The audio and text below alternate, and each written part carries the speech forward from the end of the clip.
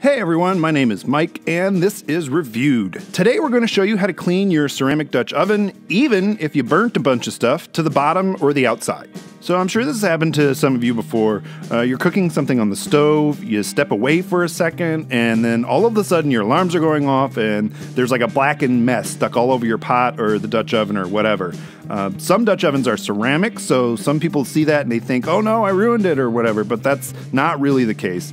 Here's what you should do. The first thing you want to do is put a little water in the bottom. Hot water will work the best, of course, but you could also warm it up on the stovetop quick if you wanted to go that route. You don't need much, just enough to wet the sponge that you're going to use. In order to get this really clean, you're going to want to use something a little stronger than plain dish soap.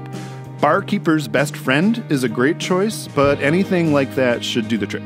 Now, lots of people think that because a Dutch oven is ceramic or enamel and not metal, you need to be like super careful cleaning it, kind of like you would with a cast iron, but that is not the case. The only thing that's going to get this clean is scrubbing.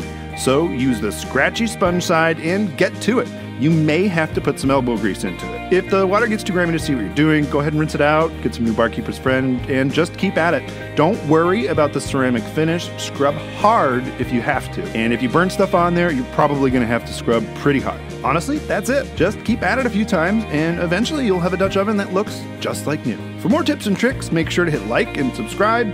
Also, be sure to check out Reviewed, and you can hit up that link in the description.